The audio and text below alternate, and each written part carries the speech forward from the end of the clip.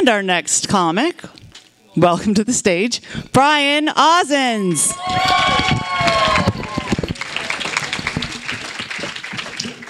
Thank you.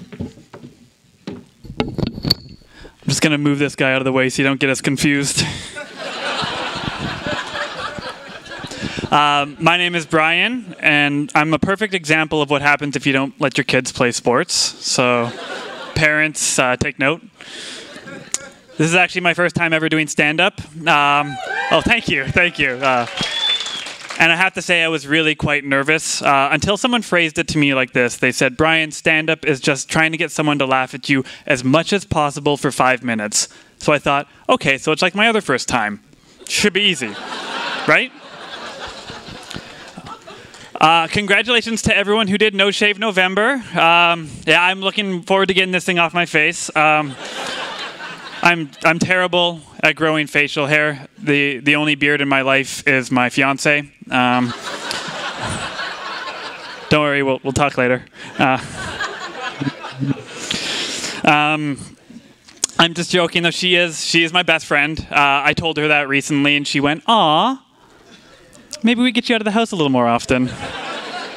But it's tough, right? Because, a lot of the times your friends are from high school, and making friends in high school is really difficult, especially when you graduated 12 years ago. They don't like when you just walk onto the school grounds like that.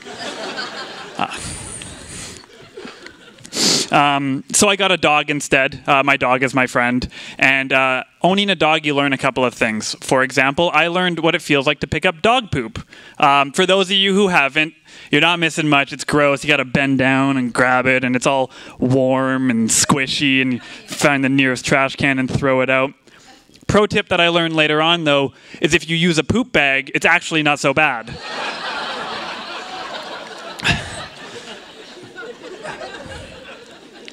Everybody loves my dog, and I think it's making me a tad jealous. They put him up on a pedestal. They treat him like his shit doesn't stink, when I can tell you it does.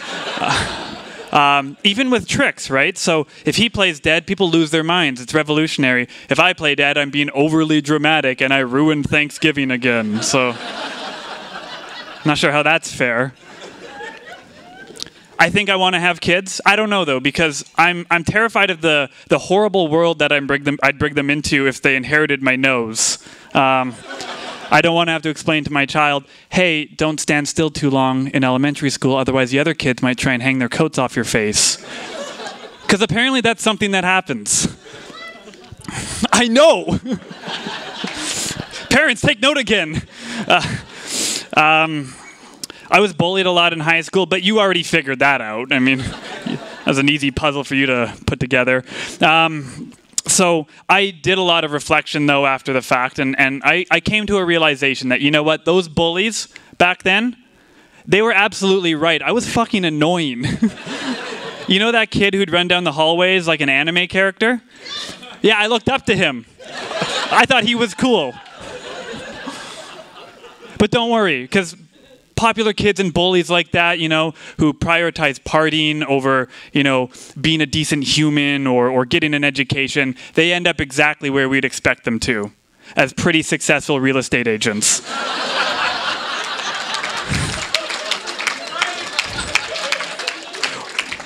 Which makes it tough, because my parents would say, oh, don't worry, Brian, you'll never have to see these guys after high school, except any time I need to take the bus. Just photos everywhere. I hate real estate listings. Hate them. The descriptions especially. How can every single place be the one you've been dreaming of? I'm pretty sure an $800,000 decrepit townhouse next to that 7-Eleven where a dude got stabbed is not a reoccurring dream of mine. But we had to get a place, and so we got into a family-friendly townhouse complex, which is, again, realtor speak for fucking loud. Always. I thought I wanted kids until we moved in. Now I just want a vasectomy and some earplugs. I gotta say, the worst part about the townhouse complexes are the lack of blinds in the windows, I don't want to see my neighbors making dinner when I'm masturbating. I really hope that everybody gets home safe tonight. I noticed something, that different generations, they actually take different rideshare options. So Gen Zs, they'll take an Uber. Gen Xs and millennials, they'll take a cab. And boomers, they'll just take the chance getting a DUI. So, thank you very much.